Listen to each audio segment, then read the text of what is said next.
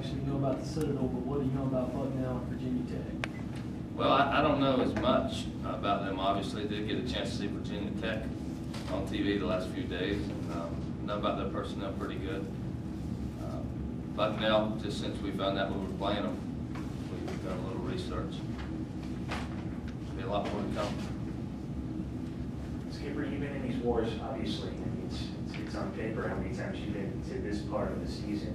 How do you feel about the character and makeup of this team as a tournament team? Well, I think it's good, and I think that, you know, what I'm most concerned about is us. You know, when, you know, the build up to the announcements today and those kind of things, that doesn't affect me a whole lot. I'm more concerned about what we do and who we are, and we've been a pretty good team all year long. We've pitched, we've played defense. Our hitting has been timely and sometimes untimely, and that's what we've been fighting a little bit lately. So I'm more concerned with how we play. You can't get too concerned with who you play because you're going to get some scouting reports, but I think it's more important that you focus on what your guys do and try to do the things that you've done to get you here, and then hope it'll be good enough. Kind of like what you said yesterday, is it just good to know you'll be here? Yes, it is. I mean, I like the fact that, you know, this is a great environment for college baseball. It's a tremendous venue. I know that the teams that come in here are excited to come. I've talked to Coach Jordan a couple of times already. I know he made the comment that he didn't want to come here, but that being said, he said that really because of the familiarity and the fact that, you know, we play all the time and we go there, they come here. It might not have a great NCAA feel. Their guys don't go to a new city. They don't go to a different venue and that kind of thing. But it'll be a great environment for NCAA regional. What else did you guys talk about? Well, we talked about a few things. You know, I had to ask him some questions about his past tournament, things that happened. You know, I had to check on him, make sure he was physically, and make sure that he was going to be able to throw some batting practice and things were good. Have you thought about your pitching rotation yet for the weekend, and has the pairings changed your thoughts at all? Well, yeah, there's been some discussions. I met with Blake Cooper a little bit earlier today. We chatted it up about you know, his status and where he was right now physically, how he felt. Talked with Dyson a little bit yesterday. The thing that's kind of holding us back right now, Coach Cowie had an extensive recruiting trip the last few days, and he didn't make it back yet. He's traveling back as we speak. So I'm not going to make any decision until I sit down with him. I guess the natural tendency when a team struggles at the plate is to maybe press. Do you feel like having a week off maybe takes the steam out of that concept? Well, yeah, I think that it does. And then again, you know, I used the word perspective yesterday.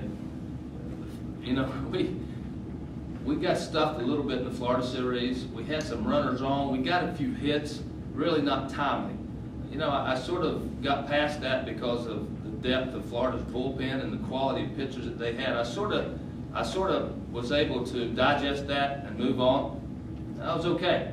Well, then we go to the tournament. We face Pomerantz, which, if you look at hits per innings pitched that he encounters, there's not a lot of those. So that was the wrong guy for us to see that day. And then Auburn got us pretty good. And then Auburn's bullpen guy was outstanding. So it got to me a little bit.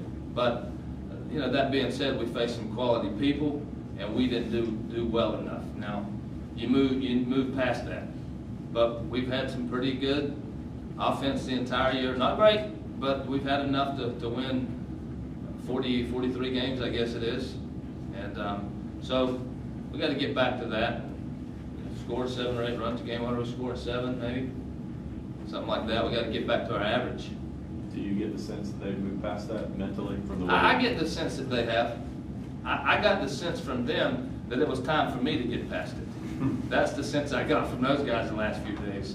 So, and that's good. That's good. It was a little frustrating for me, and I was irritated by that. I don't like being, you know, one of the first 2 teams sent home for the tournament. That didn't sit well with me, and it took me a little longer to get past it. But I think the players have moved on. Do you think about monkeying with the lineup, maybe who you play first base? Maybe a little bit, but not so much about why, you know, the last week where we haven't scored runs, really. I'm not thinking about it from that standpoint. I'm thinking about it more from a 10 or 15 game span where I've looked at, we've done some research. that some of our guys have been a little bit quiet. You know, we got 4 or 5 guys that have been a little bit quiet in the last 10 or 15 games. For those reasons, it might be time to try to get another guy in there that maybe has a little bit more offensive potential. Ray, even with that, does this offense have to have production from Wingo and 9 and then with leading off, just as those kind of table setters?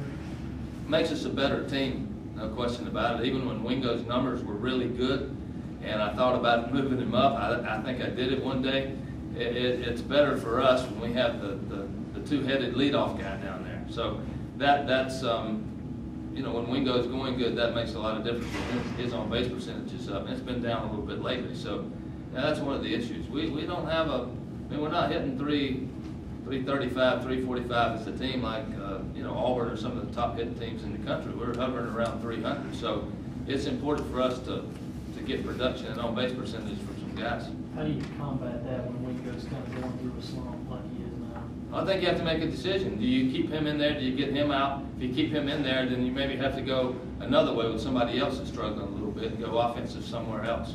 Those are some things we got to think about before the end of the week. I know your vision's cast very immediately, but you know now, right, that you don't have to leave the state if you go to Omaha. Is that a good thing at all? I think it could be for sure, but I'm just thinking about Bucknell right now.